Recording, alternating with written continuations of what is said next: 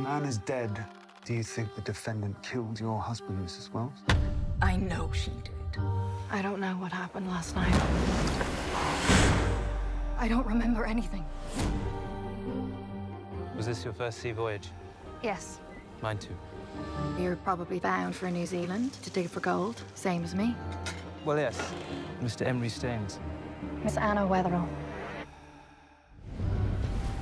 Women in this country are outnumbered 12 to 1. You're on your own.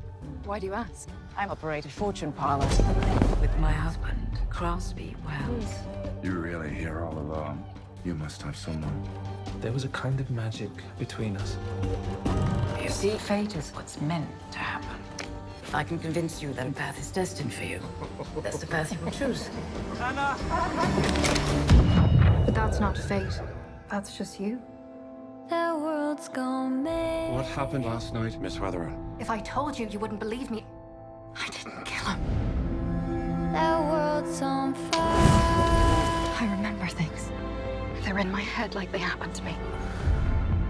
What's happening? An eye for an eye for an eye for an eye for an eye. Whatever you know, whomever you're protecting, now is the time to tell the truth. You don't want me as your enemy. I don't want you as my friend. Think of the sky like a looking glass. Give us what we've done. What you see is who you are.